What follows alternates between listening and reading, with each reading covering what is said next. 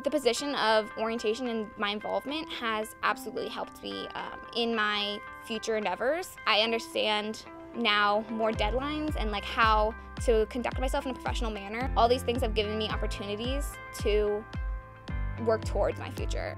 What interests me in becoming a student leader was the fact that at my prior school I wasn't really a leader. We didn't have like a lot of organizations that kind of like prompt you to get involved. So when I transferred to Millersville, my primary goal was to get involved as much as I could. I think of myself as a good leader. I want to kind of like be that voice for people who may not be as comfortable being a leader. I kind of thought like, peer education, I'm like, okay, I'm gonna talk to people, but it's so much more than that. It's like a learning experience and a job all in one.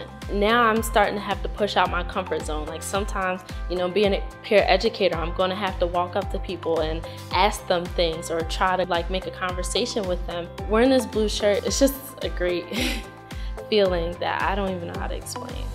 I just feel like being in a leadership position, you just learn a lot about yourself.